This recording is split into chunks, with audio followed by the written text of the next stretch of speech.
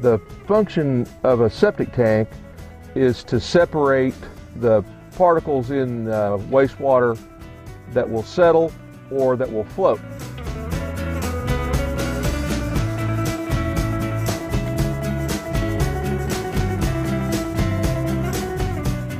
You can see what we have is little fine slots that keep the solids from passing out with the effluent, because that's what you want, is as clear of water leaving this going out into your lateral field as you can possibly get.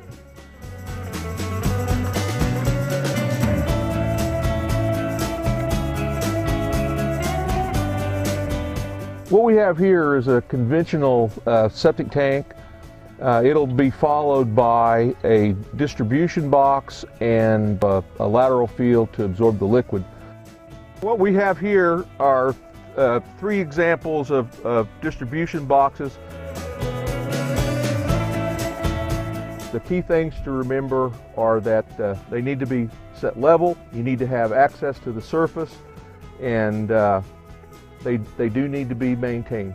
There are several different types of lateral field construction available. This is a gravelless pipe. There are also conventional systems, chamber systems, shallow place systems.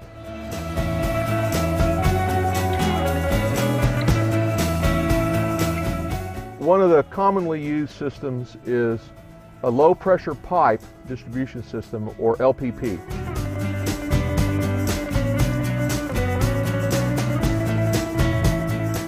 In an LPP system, you always have a conventional septic tank first, and then your treated effluent, rather than flowing to a lateral field, will flow to a pump chamber. Okay, what we have here is an above ground representation of a low pressure pipe distribution system.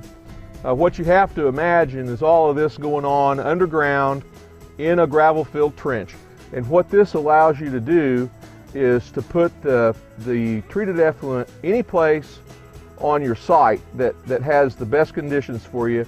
You may need to do this because of soil conditions, you may need to do it just because of site topography, but LPP systems are pretty commonly used in Missouri. What we have here is a fixed film biological treatment system.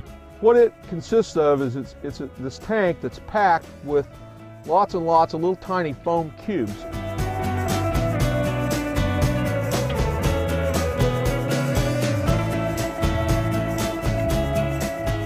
This is a submerged fixed film biological reactor. We use a blower with this system to maintain aerobic conditions, and what that means is there's free oxygen available in the wastewater for the microorganisms to grow and live on. The drip irrigation system has several key components in it. We're going to have a pump tank, we're going to have a pump with a set of controls in it, there's going to be a flow meter, there's going to be a filter that filters the last tiny little particles before we actually go to the drip field. Then we're going to have a return line with a pressure gauge on it that we'll use to set the pressure on the drip field.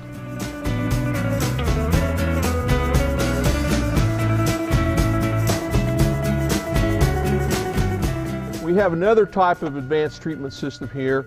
This is a suspended growth biological system. This little piece of equipment here spins. This shaft is hollow and it sucks air down into this shaft and disperses air into the water.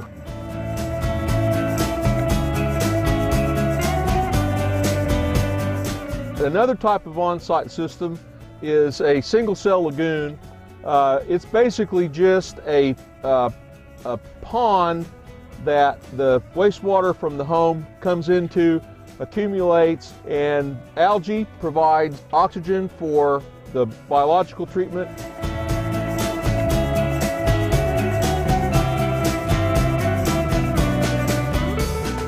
We've looked at a lot of different types of systems. One of the things that I think is a pretty good generality for you to remember is that the more advanced systems do work better, they cost more, so you get what you pay for there.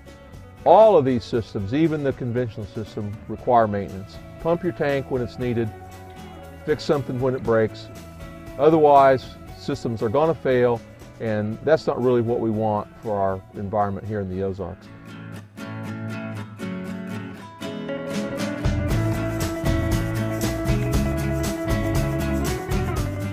I'm Rick Helms, and it's been a pleasure talking with you.